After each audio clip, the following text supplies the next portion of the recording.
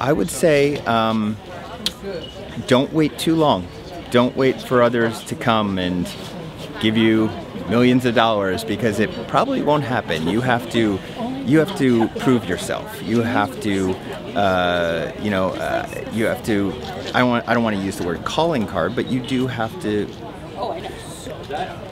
You have to put yourself out there. You have to put your art out there and prove to people that you got the goods. So, for me, I looked at Spike Lee as a major inspiration and an influence, knowing that he made his first film around 25 years old. So that's what I said. I said I'm going to make my first film by 25. Now, my first film was not very good, but at least it got me going.